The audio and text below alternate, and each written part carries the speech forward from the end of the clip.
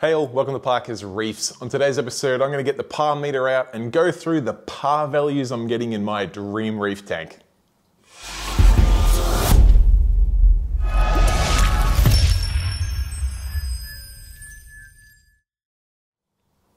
Alright guys, thank you for joining me on another episode of Parker's Reefs. Now this idea has come to you from one of my channel members who was desperate to know what par values I'm getting in this Dream Reef Tank, because if you're not aware, and in fact I'll open up the hood so you can have a look, I have a pretty ridiculous amount of lighting above this tank, from 3 Philips Coral Care Gen 2s to 4 Orfec OR90 light bars to 2 Kessel A500X and then 5 A360X, a ridiculous amount of light above this tank, and people often ask me what par values I'm getting in this tank, to which I always say nothing ridiculous, but I figured it was time to grab the par meter out and share with you the results I'm currently getting. Alright, here we are. I've got my lights set to their standard maximum daytime color, which is the color I tend to go for. This is when all of the lights are at their peak, which in fairness is at the peak for most of these lights. The Orfecs I cannot adjust at all. The Kessils do go through a ramp, and this is at the peak of their ramp, and the Philips are at peak for most of the day. I can share my schedule with you guys if you like, but I have to be straight up honest with you. It's a very, very simple schedule. It ramps up for about an hour in the morning, ramps down for about an hour in the evening. The rest of the day I just have it flat knackers at this color that I like, which is predominantly blue, but still quite a bit of white in it because I like a fairly natural colored tank. I'm not a Smurfland kind of guy, and this is the result I get. Now, just to show you guys the rough sort of height above the water level, my Philips are situated about just over a foot, maybe about 13 inches, which is, for our metric friends, about 330 millimeters above the tank. The Kessils are about the same height. Some of these ones sit a little bit lower. The Orfecs are all around that height. So we're talking a bit over a foot above the water for all of my lights at its usual level. Now, I've got my Apogee MQ510, and this time I've got the official arm, which might make things a little bit easier. Just going to turn him on.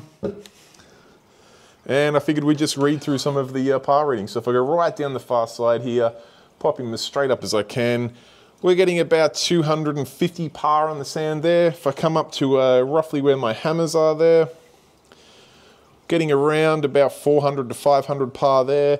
And if I come up to about the height of my SBS there, I'm getting about 750 par there. So decent figures, I will admit. Now, if I skip across here, get into the middle of my tank, if I put this right down onto the sand bed there in the middle of the tank, getting around about 430, 450 par down there. Come up about halfway there where some of my SBS are, talking about 550 par there.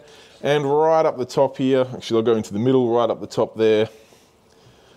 About, moves around a little bit because of the water movement on, but somewhere between 600 and 650 par there. Coming over to the far end of my tank, hopefully not cracking any SBS.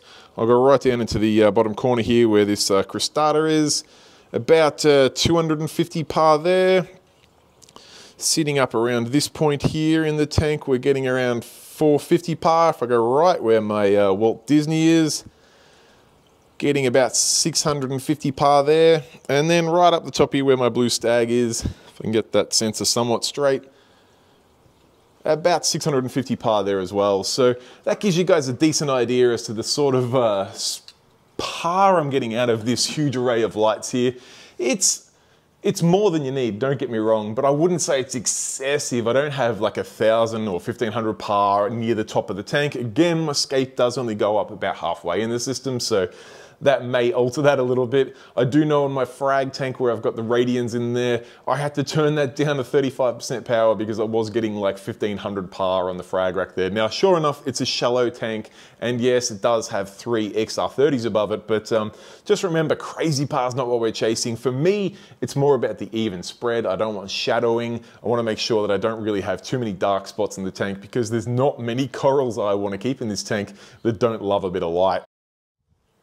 Alright, for all you blue LED junkies out there, this is about as blue as my tank gets, except for maybe the last 15 minutes of the day when it's just royal blue lights on, but they're also at a pretty low percentage. This would be its peak strength at some sort of a blue coloration. I figured I'd give you a quick overview of the par readings there, just in case you wanted this combo to run a little bit more of a blue color.